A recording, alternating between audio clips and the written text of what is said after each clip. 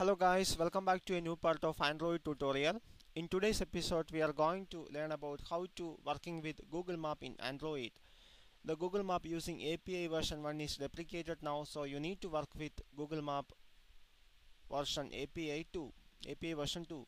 So the first thing you need to do is to install the Google Play Service SDK in your computer.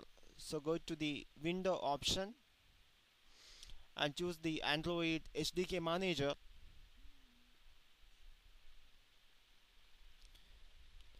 and there is a folder called extras is available on the Android SDK manager. Here it is. Okay, here it is. And in that folder you can see a Google Play Service option is available.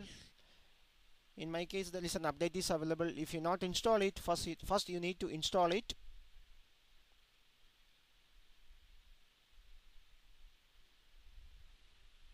Okay, after successful install it, you need to import it as a library project into the workspace. So choose the import option. You can find the Android Google Play library project in your Android SDK folder and click next. Now browse for the Android SDK folder. In my computer it is located in my D drive. In D drive there is a folder called softwares. There is a folder called the softwares. Okay, in that folder here is the ADT bundle. Okay, here is the SDK folder. Open the SDK folder and there is a folder called extras. Open it, and in that folder you can see a folder called Google, and here is the Google Play Service directory. Click OK. A lot of other options are available here. We only need the Google Play Service library project, so choose it only. Don't forget to click this option for copy project into workspace. Choose that option and click finish.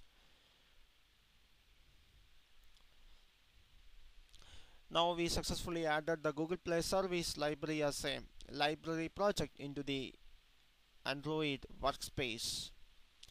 Okay, now we can start a new project for Google Maps. So choose a new project.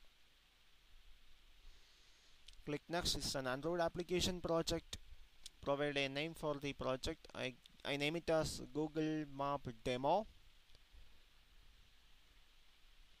and change the package name also.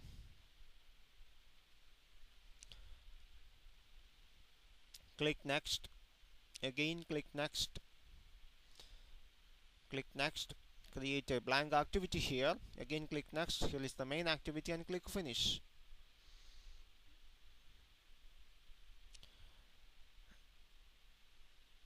Okay, now we got the project on the IDE. Okay, now we have to add the Google Play Service library project into the newly created project. So right click the project, choose the project properties. So right click the newly created project and choose the properties, and in the Android option choose the Android option, and at the bottom of the window you can see a library option is available here. By clicking the add button you can add the library project into our project. Here is the Google Play Service library project and click OK. Now we successfully added the Google Play Service library project into our project and click apply and click OK. So now we successfully added the Google Play Service library project into our project. Now we need the API key for the Google Map. So for that we need the SHA-1 fingerprint. So for getting the SHA-1 fingerprint you need to set the Java variable path. So choose the properties.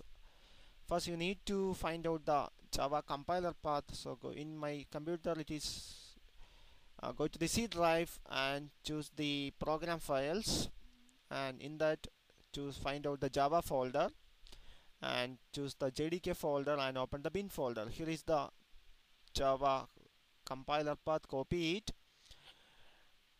Now choose the properties of your computer and choose the advanced system settings. Choose the advanced system setting option, and here is the environment variable, and click new option and click the new option, and provide a variable name as path and paste that Android SDK path here and click OK. Now and click OK. Now we successfully set the Java variable path in our computer. Okay, now you need to open up the command prompt. So open the command prompt.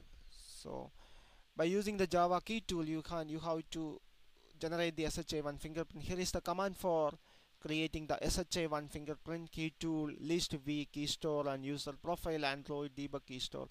You will get this command from my blog. My blog URL is given under the description of this video. Copy this command